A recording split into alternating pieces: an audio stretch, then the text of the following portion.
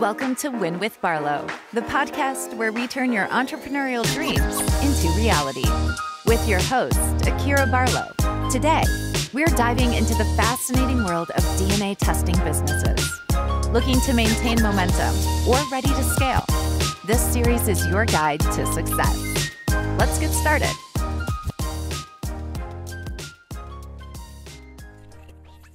Hey family, and welcome back to another audio learning lesson. I hope you guys are doing well out there. Hey family, hey cousin.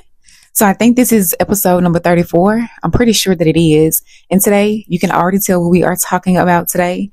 We are talking about the pros and cons of starting your own DNA testing agency in 2024. So before we get into it, go ahead and like this video if you're catching this on YouTube. Go ahead and make sure you are subscribed to the channel. Welcome to our family over here where we don't gatekeep, okay? Where we talk about just being the best versions of ourselves. And right now we are focusing on DNA testing because that's what I'm on right now, okay? So I appreciate all of the love. Y'all have been showing me so much love. I've been trying to take a break here and there just so it doesn't overwhelm me. But for the most part, this has been a great thing. And I'm just so grateful to have met so many of you. I'm enjoying all of our private conversations. Thanks so much for all of the encouraging emails and DMs. Unfortunately, I cannot get back to everybody because your girl is in these streets. I'm out here working for real. Okay. So I'm just super grateful for all of you. If you are going through a hard time, and I want to say this because I've been getting a lot of messages from people who've just been telling me girl, look, cousin, life is life and I don't know whether I'm going or whether I'm coming. Let me tell you something. I totally understand being right there in your shoes. My advice to you is to just keep your head down and focus on what you need to focus on. Things that you cannot change. Look, cousin, don't pay any attention. Give it over to God and just keep it moving. All right. So let's get into our episode today. The pros and cons of DNA testing. All right. Now we are, like I said, I think this is episode 34. So if you haven't caught all the other ones, go back and catch up and then come back to this one because it's important that you know the ins and outs of this whole DNA testing thing. And I've pretty much laid all of that out on all of the other episodes. I think I've done a good job of doing so. So check those out. And then come back to this episode to find out the actual pros and cons. But for my cousins who are up to speed, let's talk about it, all right? Let's talk about it. Now, I've been hearing a lot of people saying, Akira, look, cousin, I started my business. Things are moving a little slow. I don't know. I just don't know if this is for me or not. And I feel you. I understand. And I want to say this. Y'all, with anything new, it's going to take time to establish, even in, the most busiest places, things still take time to develop. So don't be discouraged if you're not getting immediate attention or immediate sales, because remember, this is DNA. This is something very serious, which is also one of my cons. So let's talk about it. Let's get into the cons first, because the pros, we can just fly through those, but let's talk about the cons first. My very first con, I would say, with starting your own private DNA testing agency is the fact, can't talk today, forgive me, is the fact that you have to establish credibility and you have to establish awareness. Now, this is not like a hair salon, a boutique. This is not like doing lashes. This is none of that, all right? And because it's none of that, there is no immediate sales. Like, you can't just record yourself doing a DNA test and just put it out there to the world and say, hey, this is what we do. It's kind of a little bit different, right? And because this is a service that's life-changing, that affects other people are very kind of skeptical about allowing someone access to their DNA. All of that is kind of like a con to this business because you are spending a lot of time, especially when you first get started, establishing just awareness, letting people know that you are a legitimate business, letting people know that the business is available, in your city, in your state. That may take some money and that may take some time. Let's just be real. I know I spend a hell of a lot on marketing, but at first, of course, it wasn't like that. I really wanted to focus on the things that would bring us the most volume at once. And so I immediately went into radio advertisement. I immediately went into billboard advertisement. Now, I know You listen to this like, girl, look, I'm barely making ends meet. I can't do all of the cure. I understand. And so if that's the case, then you need to establish your awareness and establish credibility for your brand in as many free ways as possible. So whether that's cold calling, passing out flyers, showing them to events, going on Eventbrite, trying to see what the Chamber of Commerce and everybody else got going on in the entrepreneurial space in your city, all of that. All right. So that's one of my cons, actually establishing awareness and actually establishing that credibility, because people do have to, trust you in order to allow you to do the service for them, which is why I tell you guys all the time, it doesn't matter if you're going to start this next week. It doesn't matter if you're going to start this in 2 or 3 months. Go ahead and start building your online presence and building your online awareness about your business so that people can say, okay, they've been, I looked them up. I see their page. The page has been active for, a few months. It's been active for a year. Go ahead and start, just building it out. So establishing awareness and credibility takes some time and it takes money. So that, my friend, is a con to me. All right. The second con I would say is having to wait on somebody else. Man, woo. As an entrepreneur, especially me, like I'm a solo dolo kind of girl. I think y'all know that. I like to be to myself. I like to work by myself. Always been this way, baby. When we had to do group projects in school, I'm like, oh, no. I want to do it by myself. This is kind of me. And so transitioning to a business like this, where you're having to wait on someone else to make an emotional decision, a decision that could affect their entire lives, their well-being, like all of that goes into the fact that you have to wait on somebody else to get this service. It's not like I can cut your hair, or I can do your hair, or I can sell you an outfit, or I can come do your lashes, or I can do your nails, or, I can put up this Airbnb and let y'all come, give me some money to stay in it every night. This is more of an emotional kind of decision. And so because of that, people are weighing their options. They're calling you to get information. They're calling other people to get information. They're saving money. They're having arguments with people. They have a lot on their minds when it comes to deciding whether they want to go through with a DNA test. And sometimes one party is ready to go and the other party is like, we don't want to do it. I don't care who paid. I'm not showing up. So having to actually base my money on someone else's emotional decision is a lot for me. It's a lot for me. I'm going to just say it's a con, because it definitely is. It's not, a DNA test can make or break a family. It can make or break a lot of relationships. So it's not something that people are just driving down the street, picking up, putting in their cart. It's not one of those kind of businesses. So having to wait on somebody else is really tough for me. Now, my last con, I would say, is slow seasons.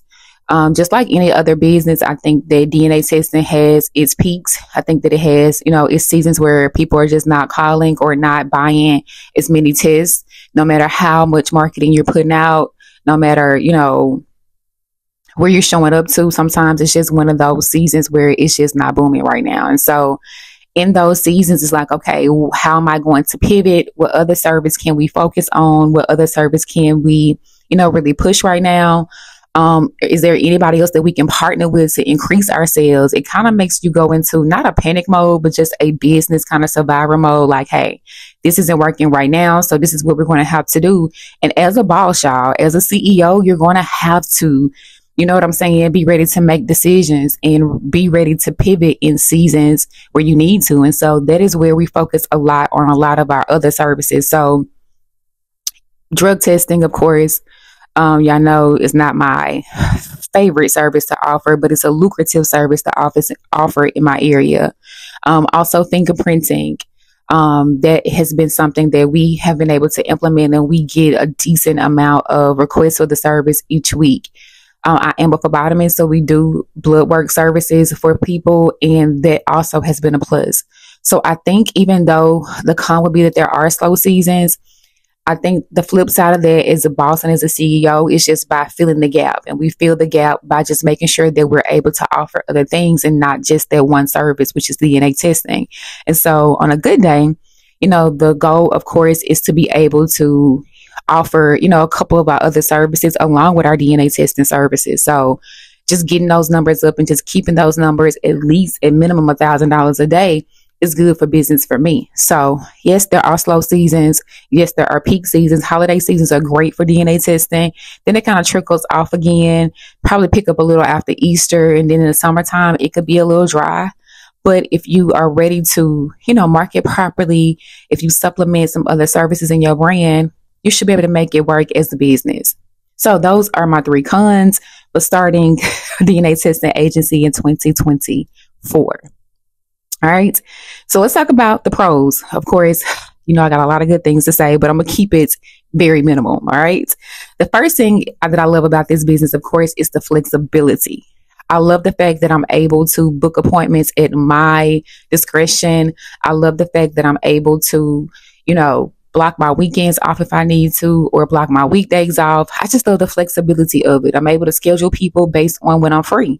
So that is a major plus to me, being a serial entrepreneur and just getting my hands, into a whole lot of other industries. That is definitely something that makes this business work for me. I also love it because I don't have to have social media presence. If I want to run my brand and, post, content for my business, they don't necessarily have to see me, and they don't have to necessarily, see me performing actual tests or doing anything special. I love that about this business. As long as I'm posting educational content, I'm showing up when I need to, I know the business is going to do well. So I don't have to physically be online. And I love that because the introvertedness within my soul, baby, listen to me. I would get ghosted in a second. Okay. In a heartbeat, baby. I have literally been off social media prior to me coming online for like 4 or 5 years. And it was the best piece of my life. And since recently coming back, I just missed that piece. So being able to run a business without having to be the face of it or without having to show up personally, man, oh my God, it's a major plus for me. The next pro, I think, for this would be you don't have to manage any major inventory, and you don't have to worry about packing orders and, all the things that come with inventory holding. Okay. Love it. I don't need a warehouse. I don't need a whole bunch of shipping labels. You know what I'm saying? I'm just going in, handling my business, sending it off to a lab and giving somebody the results. Like, you really cannot beat that as a business, as a side hustle, as somebody that needs some money. Give me my money. Okay. Like, you just can't beat it. So the no inventory thing is a major pro, a major plus for me.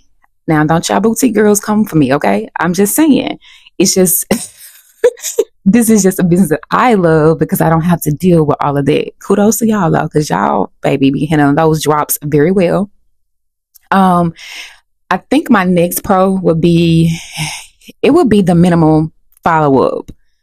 Again, the introvertedness within my soul loves the fact that this doesn't require a whole lot. Like, I don't have to follow up with people a whole lot. And I say a whole lot. Like, I'm still checking in, to make sure you receive your results. If you need to retest somebody again, something like that.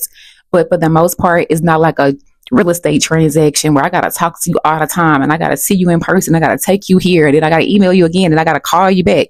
Like, it's none of that. So I love the fact that we can just decide on a date, decide on a location, and we can get this thing done. If it doesn't go in your favor, I can follow up real quick and we can knock it out again if necessary. But the minimal follow up is a huge plus for me. I don't know about you, but for me, it's like, wham, bam, thank you, ma'am. See you later. And lastly, I would say the control. I've had several businesses in the past, several, 10 plus businesses. Okay.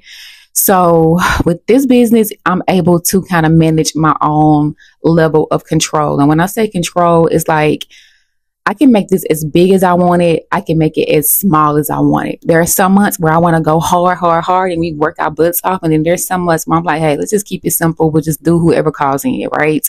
I love having that control in my brand and with my business because it allows me to handle burnout. Number one, I'm an overachiever. Y'all know that already too.